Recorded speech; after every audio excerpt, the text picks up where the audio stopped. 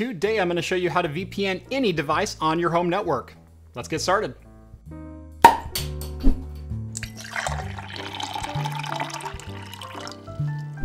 Welcome back to Craft Computing, everyone. As always, I'm Jeff. First off, let's talk about why you would want to connect to a VPN. Well, first and foremost, privacy. Virtually anything you do online from your home network, your internet service provider can see, whether it's just collecting analytics on you or if they want to actually sell that data to third-party advertisers. Even if the sites you're visiting are encrypted through HTTPS, your internet service provider still knows you visited that website. The other big thing I'm going to address today is geolocation. Let's say I'm a Blazers fan and I live in Oregon and I would like to watch my local team on my TV or other personal devices.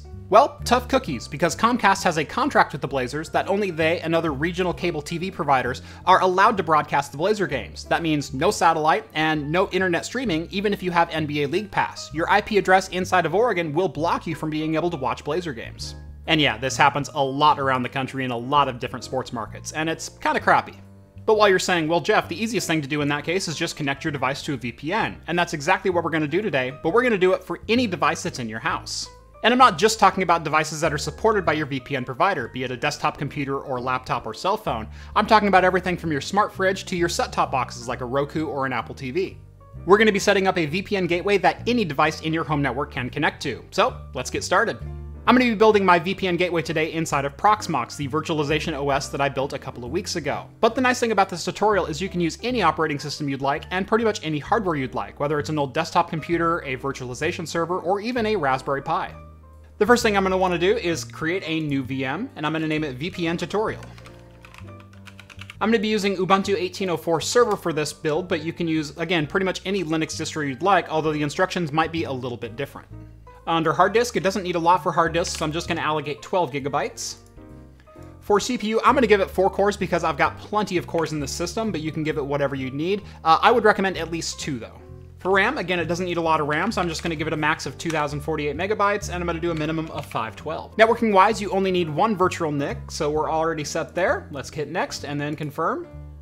Then we'll select our virtual machine and we'll hit start.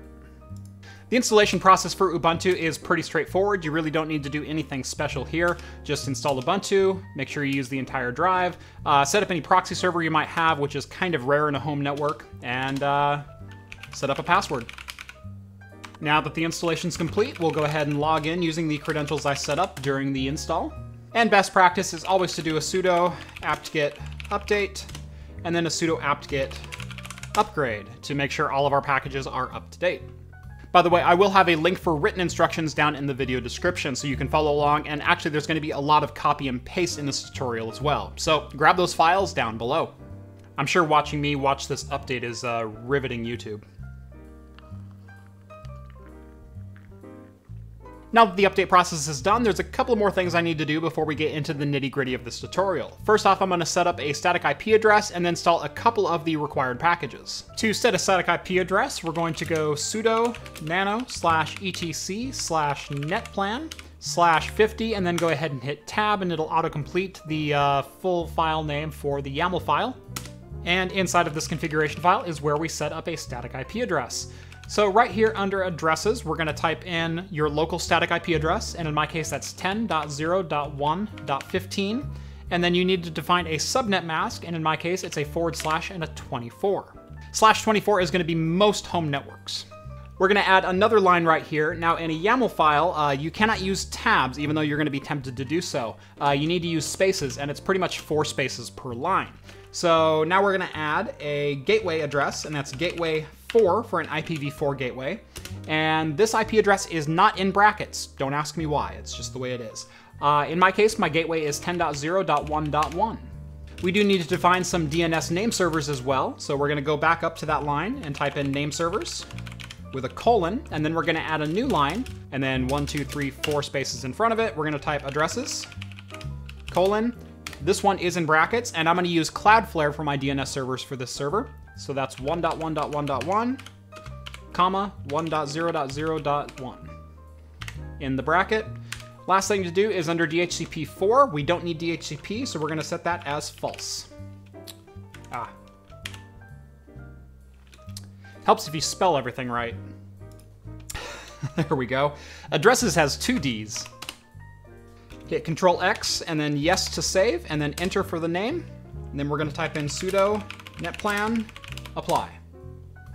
And then just to verify that we got everything right, go ahead and ping google.com. If it pings, you're all set. Next up, we're going to install the few packages we need to actually run OpenVPN as a service. So we're going to type in sudo apt-get install OpenVPN, OpenSSH-server, and unzip. Once that install is done, I'm going to go ahead and reboot the server, and then we're going to SSH into it so we can actually copy and paste all the configuration files that we need. So we're going to do sudo reboot. Now at this point, we can go ahead and close our web browser window, and I'm going to open up PuTTY, which is a free download, and it's an SSH client that you can use to remotely access your server. A link to install PuTTY will be down in the video description, and I highly recommend this as a client. When you launch PuTTY, this is the window you're met with, and this is the default window, so SSH connection.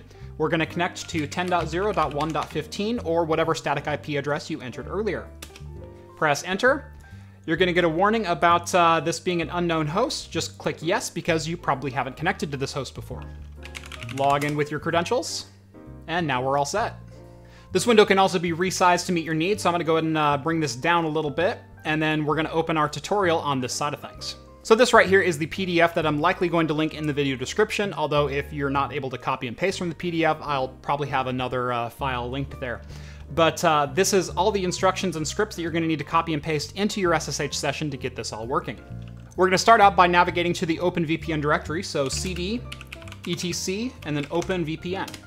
This is where 90% of our script files are going to go. I'm going to start out by getting the OpenVPN configuration files from NordVPN. Now, I'm using NordVPN, but you can use any VPN provider that supports OpenVPN configuration and connections. I'm going to just copy that, paste it into here, and download it. Next, I'm going to unzip that file. So sudo unzip ovpn. And that inflates all of the TCP and UDP files inside of a subdirectory inside of our OpenVPN directory. There are 3 files that I need to create inside of here. We're going to start with the connection script. So that's sudo nano connect.sh. And we're going to copy this line of code right here.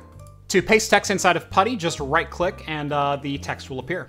Now there is one thing you have to modify, and that is this line right here, just the country code and then the 4-digit server number that you're going to connect to. Now in my case, I'm going to just be a US base, so I'm going to do US, and then the UDP server that I had the most luck with is 2525, and that's down in Phoenix, Arizona.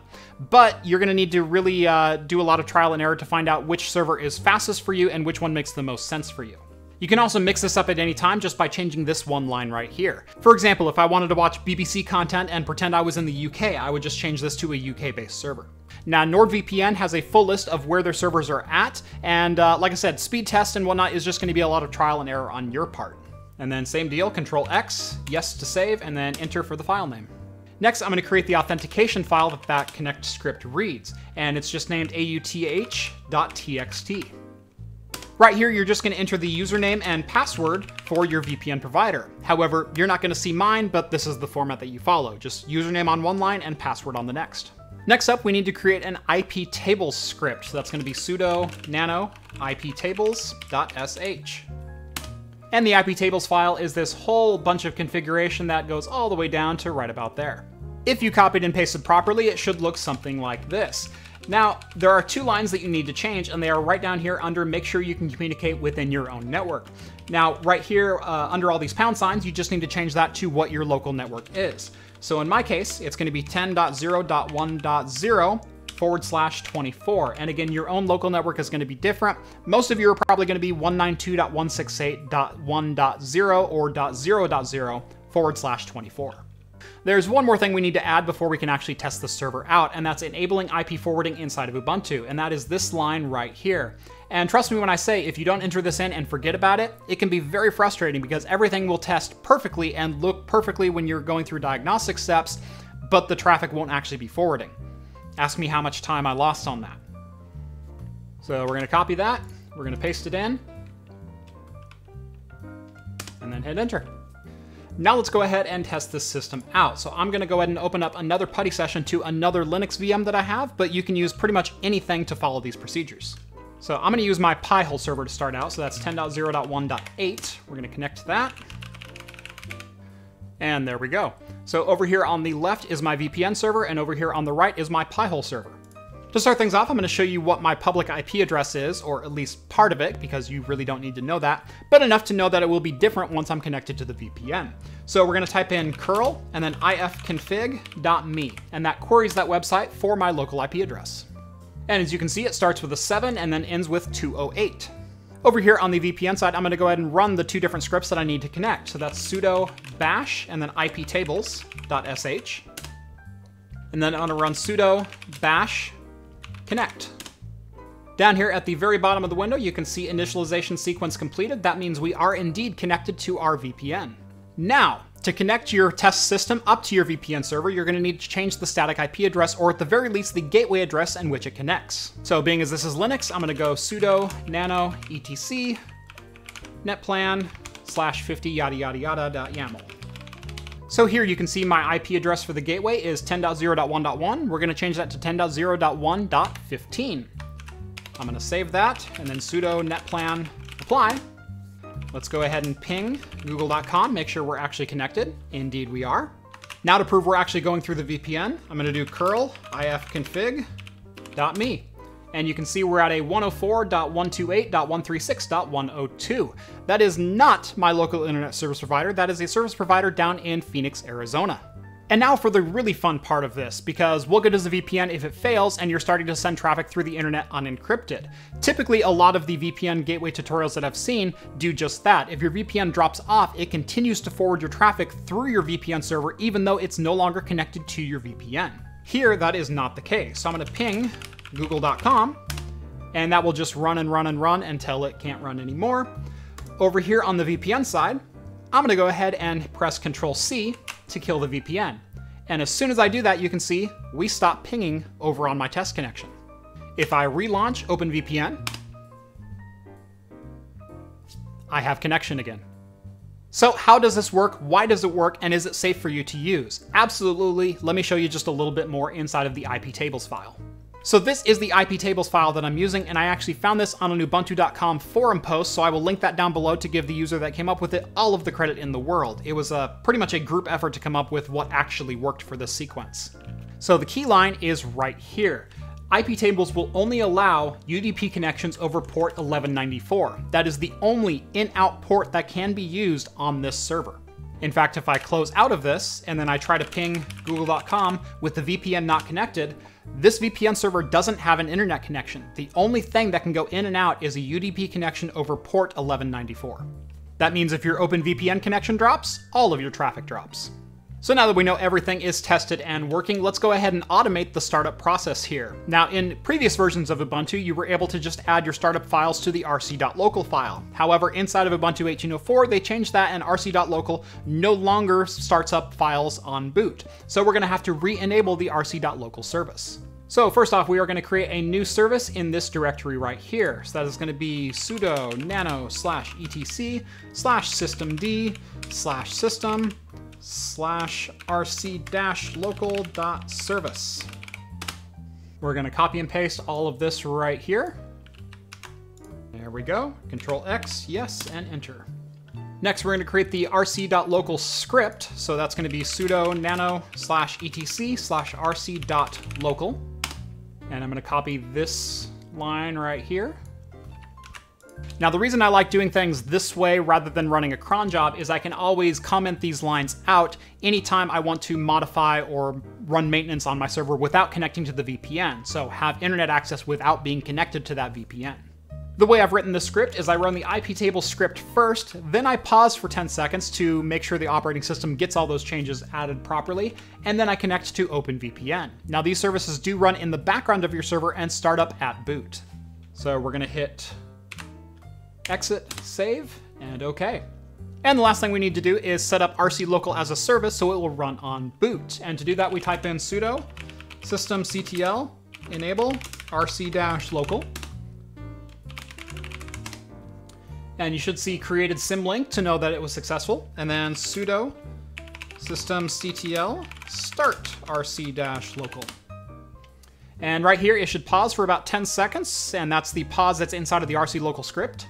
And if that was successful, I should be able to type in ifconfig and you'll see there's a tunnel 0 interface that's been created right there. That lets me know I am connected to the VPN. If I can ping google.com, that lets me know I have internet access through that UDP port. And if I type in curl ifconfig.me, there is my 104.128.136.102 WAN IP address. And if we go back over to my Pi-hole, we can try to ping again, google.com. And one quick note here, remember how I said if you don't enable IP forwarding inside of Ubuntu, it'll come back to bite you and you won't understand why? Well, I completely forgot to add the enable IP forwarding in my RC local script. That is an important line, so that will be fixed in the description. Now that that's been re-enabled, if I type in ifconfig over here, you can see that I have a tunnel address right here. On my Pi-hole server, I'm gonna go ahead and ping google.com. Now I'm gonna get the ID of the process that's running OpenVPN by typing in PID of OpenVPN, and you can see it's running at process ID 1237. If I type in sudo kill 1237, you can see this is still pinging over here in my Pi-hole. As soon as I kill it, it stops. That's how we know we're working. And to re-enable it, if I type in sudo bash/etc/rc.local, that'll rerun my connection script. And as soon as we're connected to the VPN, there we go. Pi-hole starts pinging again. So there you go, guys. Like I said, it's a little bit more of an involved process than I've ever done before, but I think it's really a beneficial one to have, especially if you have devices that you would like to connect to a VPN that ordinarily are not able to do so. On all of these devices, it is pretty darn simple to add a static IP address on them and allow them to connect through your VPN gateway. Running this VPN gateway allows all of the devices that you would like to remain private do so, and it allows you to experiment with different regional IP addresses and maybe get access to services you wouldn't normally have access to. Thank you guys so much for watching this video. I know it was a little bit more of an involved tutorial than I've done before on this channel, but I think it is a great service to run on a home network. Let me know down in the comments below if you have any comments, questions, or suggestions. I'd be more than happy to address them down below. Make sure to follow me on Twitter at Craft Computing, and if you're interested in financially backing the channel, make sure to look me up on Patreon, where a $1 donation gets you access to my exclusive Discord server, where you can chat with myself and the other hosts from Talking Heads. It's another great place to get advice or just simply talk with us. That's going to do it for me, guys. Thank you guys so much for watching, and as always, I will see you in the next video. Cheers, all.